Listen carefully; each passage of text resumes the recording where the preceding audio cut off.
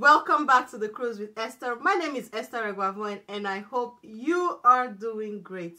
So before you can actually get a driver's license of any kind in the United States, you need to pass the relevant knowledge and drive test to show that you actually understand the rules of the road and you are comfortable driving the vehicle that the license will actually allow you to drive.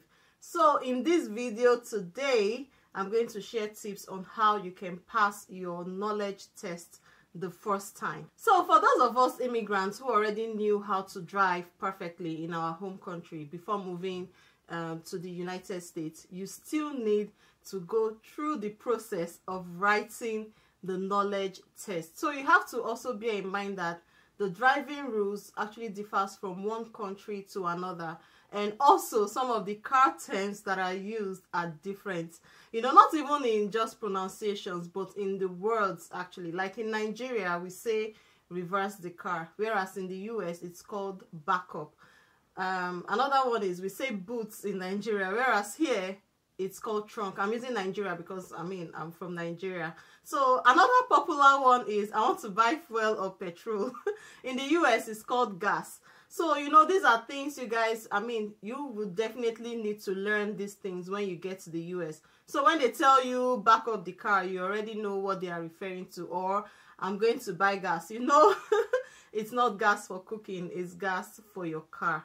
So now moving on to my tips.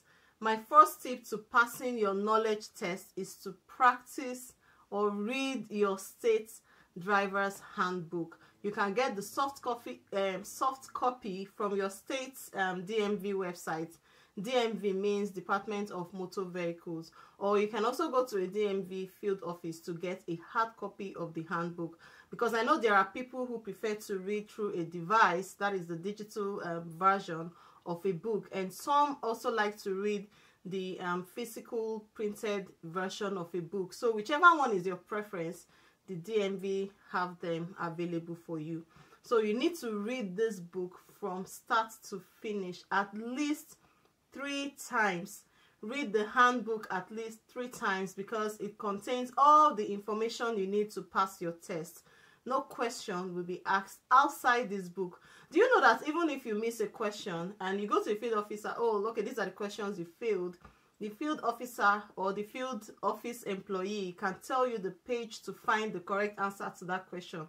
So that actually tells you that all the test questions that are given are taken from that handbook. So that's my first tip. The second tip for passing the knowledge test: to increase your chances of actually passing this test, there are sample driver's license knowledge tests on your state's DMV's website. So depending on where you are in the US, it can be very, very helpful to see sample test questions to give you an idea of how these questions are being set up. So you can practice. You can also practice apart from the test sample questions from DMV website. You can practice using some applications or some apps like the DMV Permits Practice Test Genie. We have the DMV Written Test 2024 test, and also Zutobi Permits Practice Test. So you can use these applications just to also speed up your the way you answer the questions, and also give you some insights on how these questions are being set up. Actually, some of these questions from these applications are usually comes out on that practice day, on your test day.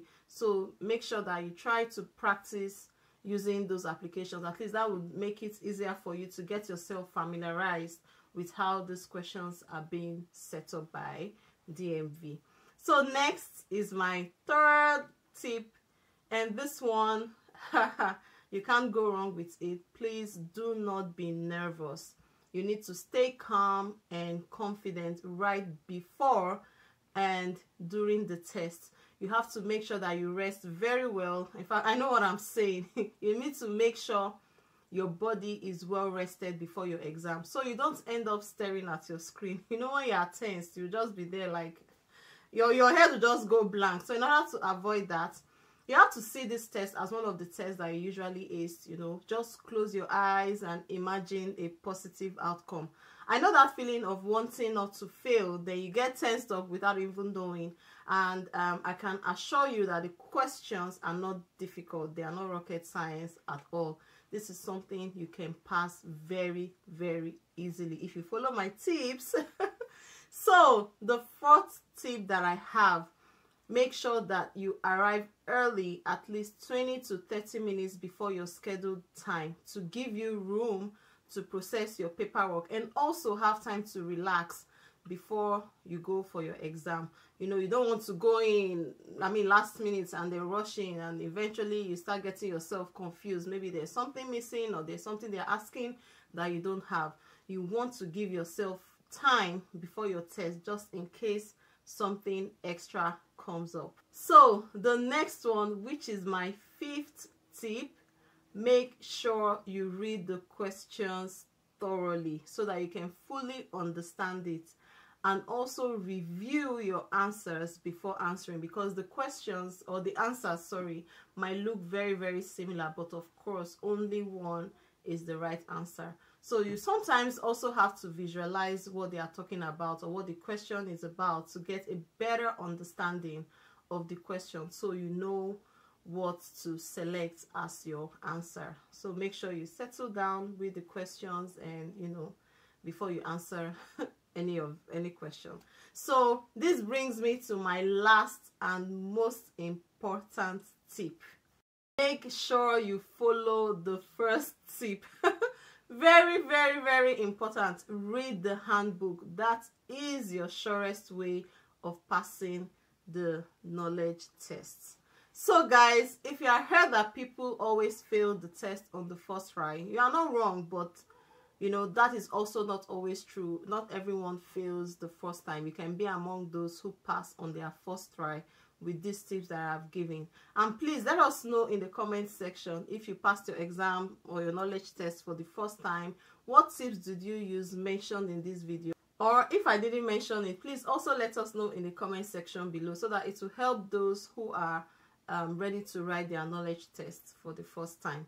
So if this video has been helpful, please give it a thumbs up, share with those who you think might need it, and also support this channel by clicking the subscribe button and the notification bell, because I am here to give you tips on how to navigate your way easily in the United States. So guys, stay charming, stay fabulous, stay healthy, and stay blessed. See you next video.